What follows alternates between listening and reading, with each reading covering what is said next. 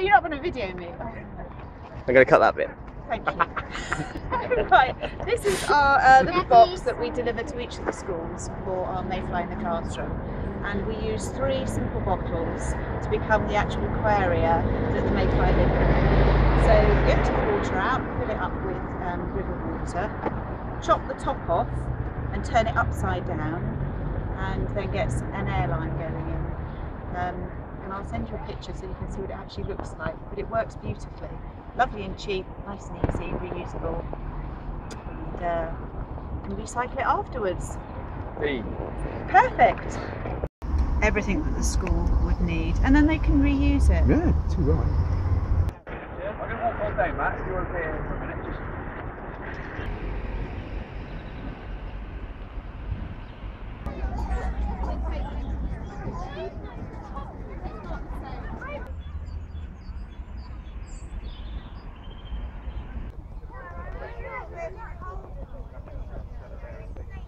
And I come from an organisation called the Wild Trout Trust.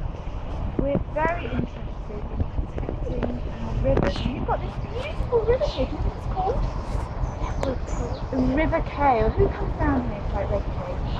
Who sees some wildlife when they come here? What things live around the river? Yes. I saw a kingfisher. You saw a kingfisher? Fabulous bird. Anybody else seen anything? Yes? Mayflies. So one of the things that you're going to be doing today is looking, we're going to dip about in the bottom of the river with a net, and we're going to have a look at all the different creatures that live in the river. And they're all hugely important because not only do they provide food for our important things like trouts, but they also keep our rivers clean. Who makes our rivers dirty? People that throw rubbish and things, and you're going to be having a little plastic bag in a minute which has got a magnifying glass in, so you can look nice and close at all the bugs we find. And I want you to put that plastic bag somewhere very, very safe, because we don't want that to get into the river. Okay? So the rivers, our lovely clean rivers, are at risk from us really. We don't keep them clean, we don't look after them, and that's why it's really important that you guys learn about them. It starts off as an egg. Then it becomes a little creepy crawly that lives in our lovely waterways, keeping them nice and clean for us, becoming part of the life cycle and everything else that eats it. And it lives there for 2 or 3 years, and then it hatches out. And it hatches out into a mayfly. You may see them this time of year, lots of different flies flying around, creeping up the long pieces of grass, leaving their skins behind, turning into lovely mayfly with big wings. So that's what we're going to look for. Now the way that you know them is they've got 3 tails. What month are we in? May. How many letters in May? 3. So you're going to look for 3 tails. M-A-Y is a mayfly. Okay? Now we're going to look for some big ones, because if we find some really, really big ones, we're going to take them back to your classroom, and over the next week you are going to look after them in special little aquariums in your classroom and allow them to hatch into these beautiful flies and watch them go. Anything like that. Oh, Gary, down you come. Alright, I'm fine, I'm fine.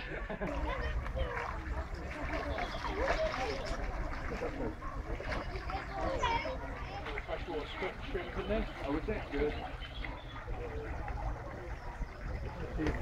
Oh, that's the only one who's actually properly gone in the river. You know, just to make his head up. You're pleased about that, bit. Yeah, it was a proper deep bit of river as well, wasn't it? Yeah. It wasn't like here, you know. No, it was a good bit. It went right down. And it was being videoed, but Dave just pure sad that he was looking that way. Yeah. And he went round and it was too late. And all you can hear is me go. I didn't know. These magnifying glasses looking at what? Oh, well done. See you though, mate. Good. Oh, okay. We'll catch up. We found a Caseless Caddis, a Caseless Caddis, The particular one that likes really good quality water, so it's one of the top water quality indicators.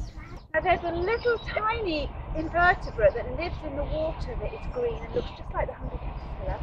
He's called a Caseless Caddis, and if we have him in the water, it shows that our water is really nice and clean, because he won't stay, he'll swim away or he'll die if the water isn't nice and clean. So we've already learned today that this river, what river is it? The River Cale is nice and clean at this spot. Okay, right, I'll come round with these. It'll be really interesting and different. I'm going to put some water in here. You can all have a spoon and we'll carefully dip out what you think is really interesting and we'll put it in here. Just take the big mayflies. Yeah, just take the big mayflies. I'll bring the tray to you. No, this one's... Oh, careful little creature. You're going to be free again. So the only reason it leaves the water is to be able to find a mate so that it can then lay eggs and start the next generation. See what you've got here? You've got him here at this yes. You've got a nymph. You've got the nymph. So we're going to take him. Is that the thing that we thought was drowning? No, he's not drowning. So, he lives most of his life in the water and then he just comes out for one day. Oh no, it's a That's it, perfect. Quick, quick. Let's take that one as well. He's really big.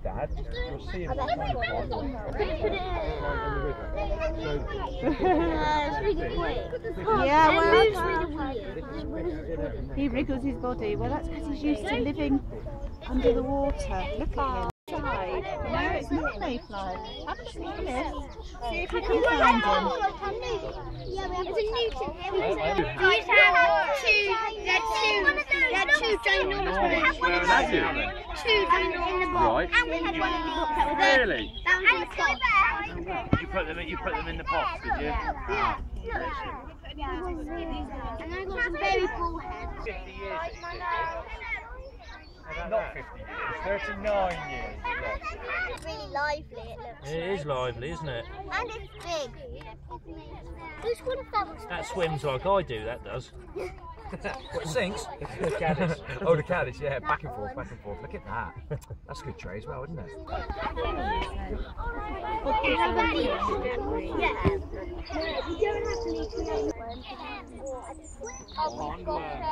That is a, I would say, that looks like, I'd have to check my chart, but that might be a flat body.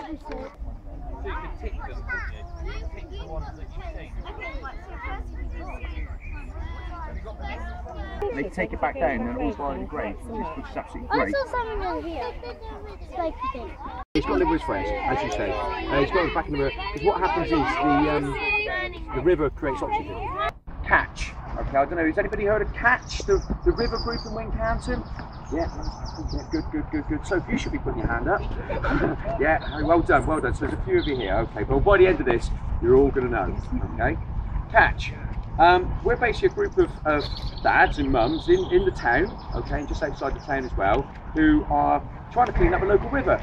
We're trying to make it a little bit better down here, so children like yourselves can come down and enjoy it, because when I was a little boy, not that long ago, I used to come down and go fishing down here, okay? And over a period of time, the river's got maybe a little bit forgotten, and lots of rubbish has gone in bicycles and things, and all sorts of stuff. So we do little cleanups, organised cleanups, okay? So that's one that we did last year, and that's the sort of things that we pull out of the river. Now, is that anybody's bike here? No? Oh, yours, is it? Right. You did ride it back, didn't you? Just about. So that's the sort of things we throw out. And what we find is the more rubbish that goes into the river, the more people tend to throw rubbish into the river, which is really sad. So by pulling rubbish out of the river and getting it looking cleaner and nicer for the animals, it's a good thing. Get a picture of what we pick up rubbish-wise. And rubbish is really, really bad. It looks bad, okay, so it doesn't look nice when you see lots of rubbish along there. Does anybody chuck their rubbish down when they're out walking? Do you throw it down? No, I bet you don't, no, because you're good. We spend a lot of time as volunteers picking up things like this, okay? Anybody know what that is? Correct, that's right, yeah, all agree? Yeah, okay. So these go around cats. Now these are really, really bad news for wildlife. So what happens is creatures get caught inside them and they can't get out because they haven't got hands like us, and they get caught and birds get their beaks caught through them. So they do a good job keeping your cans together, but what I'd say is get mum or dad, and as you get a bit older yourself, just to cut through them. So you snip through, snip, okay, so then they're broken. Oh, and this one's quite old, so I'm tearing it. And that way, when it goes into the bin, it's not going to do any creatures any harm. Okay, so that's a really, really good tip there. Who feeds the birds at home? Oh, it's everyone, yeah. Big birds, okay. And do you get these like fat balls that come in these nets, and you put them in, and everybody take them out of the nets, do they? Take them out, yeah, good stuff. Once again, very important, you can buy them, ask mum and dad not to buy them in the nets if they can help it. But again, when the fat balls are in the nets and they're in the bird feeder and you're having a great time, there is a slim chance that a bird gets your feet caught in the net. So once again, net, you know, to our wildlife is bad news. If you want to come and join us on a river clean-up, okay, which is good fun, bring mum, bring dad, bring everybody down. It's very, very family orientated. We have a lot of fun. We eat cake, we drink tea, we have orange juice, sometimes sweets, so yeah, okay, hot cross buns, yeah, so, and we have a great time. It's really good fun, and all the mums and dads have a good chat, so we'd love to see more people getting involved. Little story, there's a lovely picture of a really handsome chap, alright, okay, David Beckham, thank you very much, well done. I like you. Okay. No, it's not, it's me. Or David Bellamy, you won't remember him. Now, this is me down in the river last year, and when we're going along the river, I don't know if you can all see that. Okay, what I'm holding there is a horse's jawbone. Okay, so that bit there on a horse. And I pulled it out of the river. It wasn't doing any harm in the river because it's an organic thing, didn't matter. But basically, in short, I was wondering why is that in the river? How did it get in there? And on a chance conversation with a guy in the pub, what people used to do is, about 100 years ago, the cow had lots and lots of eels in. Everybody know what an eel is? Long black thing. In the sea, there is electric eels in the sea, but not in the cow. They're very, very friendly, and we've still got eels in there now. But they're long, black, like snakes. Unfortunately, I haven't got a picture today, but next time we'll see if we can get one. And what they would do is, when a horse got very, very old and it passed away, okay, chancing it a little bit with this story, they would put the horse's head, okay, in the river. All right, see the boys starting to smile now. They put the horse's head in the river with a bit of rope on it, and then overnight, all the eels would go up and they'd start getting inside it and eating it. It's all a bit yucky this. Who watches Horrible Histories? Brilliant, okay, thank goodness for that, right? Okay, so the eels go inside the head and they all get inside and they're munching away. Now, people used to eat lots of eels, still eat a fair amount now, but in England we used to eat lots and lots of eels. And what happens is the guys will come down in the morning, they'll pull it out on the rope, and the big horse's head comes up, and of course what's inside it? Eels! Yeah, exactly. No, we don't stamp on them. And what the children would do, they'd all jump on the eels, they put them into a bucket and put the lid on, and then they take them home, and then they would get eaten, because they're very, very good to eat. Now, we don't eat eels now, if we can, because eels are a protected species. Certainly the river cow, it doesn't have many, and eels have had a bit of a bad time, and one project is we're trying to make them, you know, make the river better for them. All right. So, did you have a question? No, good. Right. Okay. So that's that one there. So hopefully that wasn't too yucky for anybody, was it? No. No. Now, what's the next thing that's going to happen to our Mayfly in their life? I'm going to have babies. Kind of. Something's got to happen to them. They only live one day as an adult, so how are they going to get from a little creepy crawly nymph that lives in the river to an adult? They have to shed their skin, so I'm going to get you all to do that now so you understand the life cycle of the Mayfly. So how does it start off? As an egg! So I want you all to get really, really small for me and be a little tiny egg. Okay? Small egg. That's it. We've got some that aren't eggs yet. Toby. Fantastic. Now when they hatch out from an egg, they hatch out like we've seen them as little creepy crawlies. Come on, off you go. A little nymph that swims about in the river. And then one bright sunny day in May, they decide to creep up a leaf or a stem, leave the river behind, and oh, something funny happens in their back. What's happening in their back? They've got wings coming out of their back, and so they've got to step out of their old skin and get lovely big wings so you can fly around a bit. Here is a mayfly. It's her first day on Earth, but it's also going to be her last.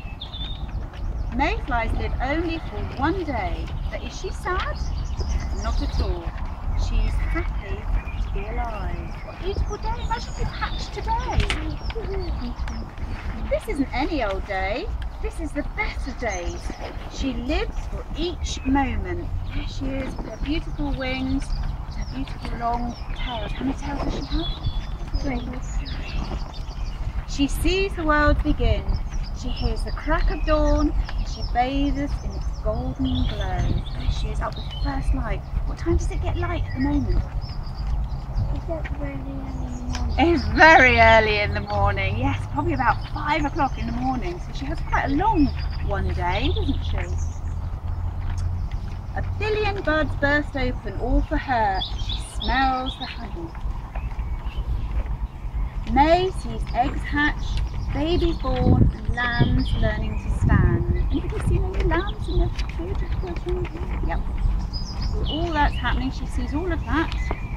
The busyness of ants and the dizziness of children, the loveliness of all things. So I think there's probably a little mayfly that's hatched this morning and is flying around here watching us, thinking, what fun to be playing about in the river.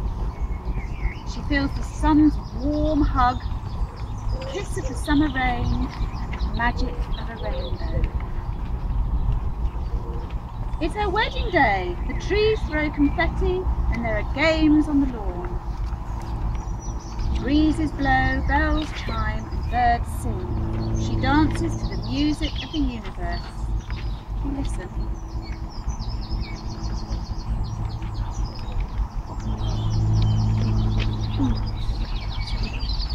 It's quite pretty, isn't it?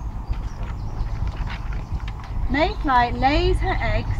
She goes back to the river to lay her eggs. It's a peaceful night. It's the best of nights. She makes one last wish. Little ones, may all your tomorrows be as perfect as my yesterday. So there she is. She's what's called spent. That means she's going to die now. But the important thing is she's had an amazing day. And she's got the next generation of little mayfly nymphs coming along. Mayfly watches the moon come up and the stars go out, and she's thankful for her wonderful life. So it was quite a cool day, wasn't it? May's a good time to come out. Now, why are the mayflies so important to us? Why are they so important to our river? What do they tell us about the water quality? That it's clean, which is really important. And what part do they play in the life cycle of other things that live in the river? Yeah, they provide eggs and things, so they're actually food for everything else. And one of the important things that mayfly does is they eat through all the bits of material, the leaves from these trees, the mud and muck that comes down the river. They help to clean up. So they're only tiny, but they're very, very important. And what you've done today is be able to identify some different ones. We're going to take them back to the school and hopefully hatch them out. Hopefully before your half term. Otherwise, Mrs. Brady will be having them at home.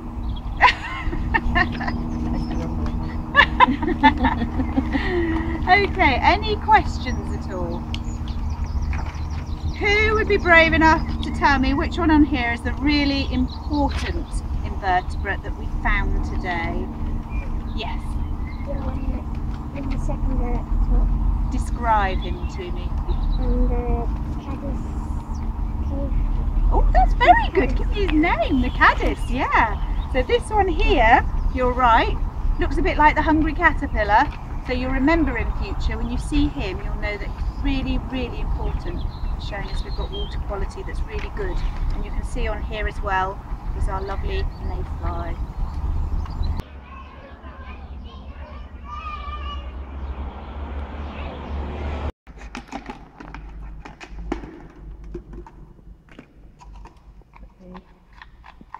Pre-drilled hole on the end. Out of the pump box.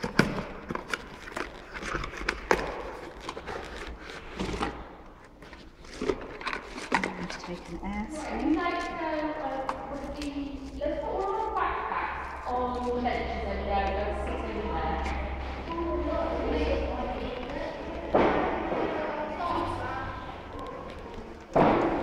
And then you'll sit in front of Sue once you've taken off the backpack.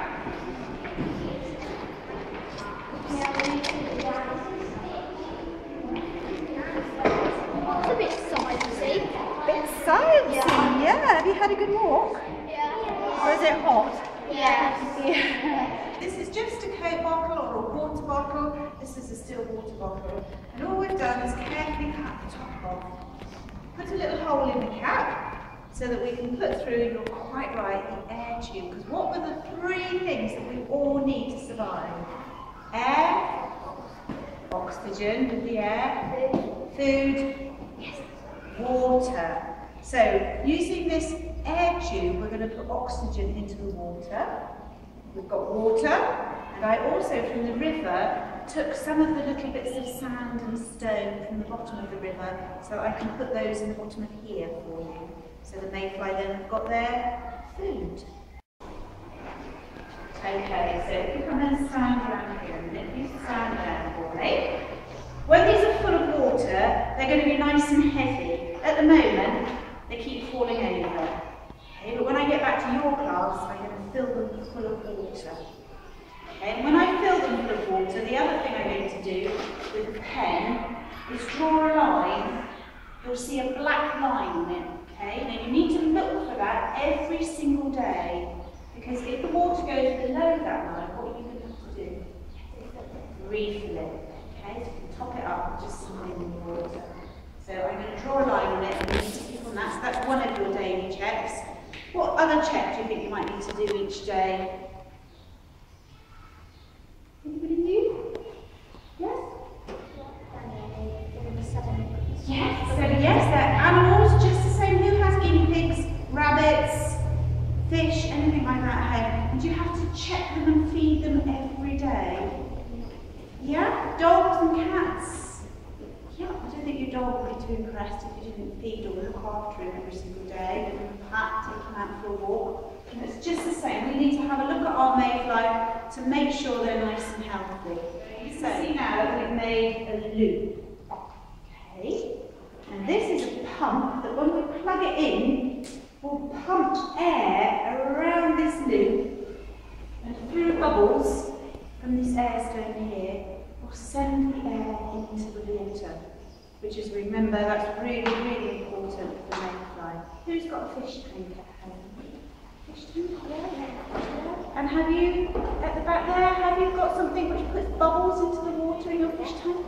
Yeah, so you know how important. These are going to stand in a tray, all nice and level. And at the bottom, you're going to see a little bit of sand, a little bit of leaf matter, and a few stones, which is just like the river, so we're making a baby river here. And then you're going to see some water with a black line. What's important about that black line? Yes. That's the water level. And the other thing that's really important that you need to do every day is to take the temperature of the water. It mustn't go over 20 degrees. Okay, so you're going to have a nice thermometer. Mustn't go over 20 degrees, and Mrs. Bradley has already got some ice packs cooling. These will all stand in your box. 1, 2, 3, like that, okay? And in this box will also be some water. And that's where you're going to put your ice pack. Okay, so a bit like, who has a hot water bottle when it's cold? So you don't actually put hot water on your toes, do you? No, you put hot water in a bottle and then put your toes on that. This is the same. So we're going to make this nice and cold on the outside, so the water inside will stay cool as well. So you can all see roughly what it's going to look like. It will stand up a lot better when it's full of water. Now, you might say, how are those mayfly going to get out of there? What happens next? So where are they going to live to start off with? They're going to be living in the water. Well, we want them to hatch, don't we? We want them to emerge, get that wriggly feeling in their backs, and get the lovely wings coming. How are they going to fly away? Yes? Yes, so each day you need to check, and you need to let Mrs. Brady know if you see one of the flies, because what they will do, down at the river we were looking at the leaves and things, and they crawl up a piece of leaf in order to get to the air. They haven't got a piece of leaf here, but they have got this lovely air tube. So they'll crawl up here, and they'll crawl under here. So when you see one, you need to shout quick. And then what we'll do, with a little box like this, which has got some air holes in it, catch a mayfly on the little brush and pop him in there. And you can take him outside, let him go. Any questions?